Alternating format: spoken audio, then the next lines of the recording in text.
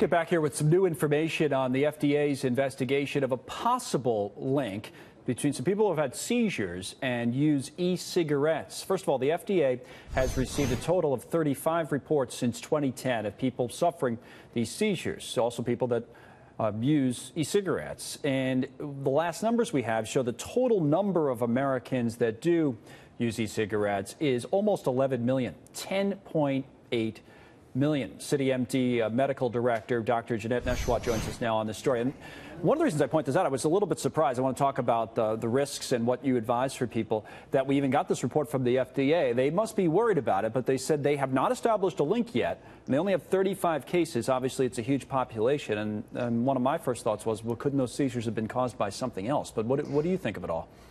It's possible. The thing is that these are 35 reported cases. How many other cases could there be that just haven't been reported? I've had patients come into the emergency room and to the office with seizures all the time. So that's something that definitely needs to be looked at a little closer, and it's a potential risk that the public need to be aware of. Now, you've had them come in because, and it's connected to vaping in some way, or you mean just in general, a lot of people have seizures? Yes, right. Yes, generally speaking. We don't know for sure. It's not definitive that, that the seizures are linked to vaping or smoking, but when you think about it, if you're inhaling this high potent nicotine concentration in the vape products, you're inhaling toxins and chemicals into your body, into your lungs, and it can overload and overstimulate and affect the brain. We've got these receptors in the brain, and when the nicotine binds to these receptors, sometimes it can throw off the normal electrical activity of the brain, resulting in seizures or headaches. Do you know that because of, you've looked at, we have a lot more data, obviously, on people over the years who are smokers. And is there a link? I don't know the answer to this, but is there a direct link between smoking and, in some cases, people having seizures? And if so, would this be the same link, or is there no link there at all? So there's a link with any sort of toxin or chemical that's ingested in the body, whether it's from IV drug use or it's swallowing it or inhaling it. There's definitely a link with potential seizures. Your body you stop breathing. There's lack of oxygen to the brain. But that's just one of the things that we see with smoke inhalation and vaping in children. That's just one of many things. We see also anxiety and depression and impaired judgment.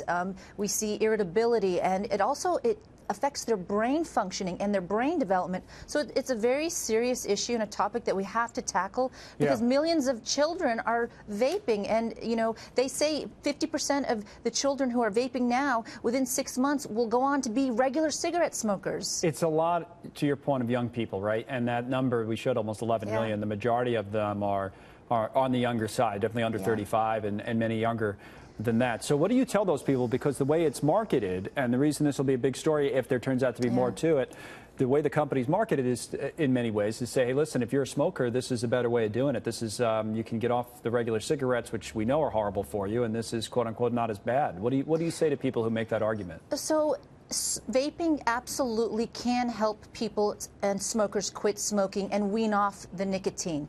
But children, stay away from it.